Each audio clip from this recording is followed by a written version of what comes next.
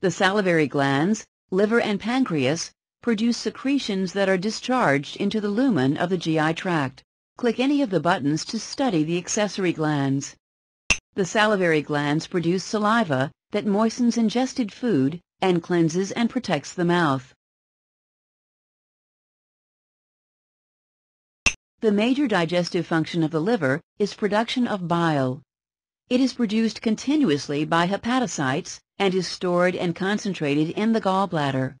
Bile is necessary for the digestion and absorption of fat. The exocrine pancreas produces digestive juice that contains enzymes to digest all major foodstuffs. It also produces bicarbonate to neutralize acidic chyme from the stomach.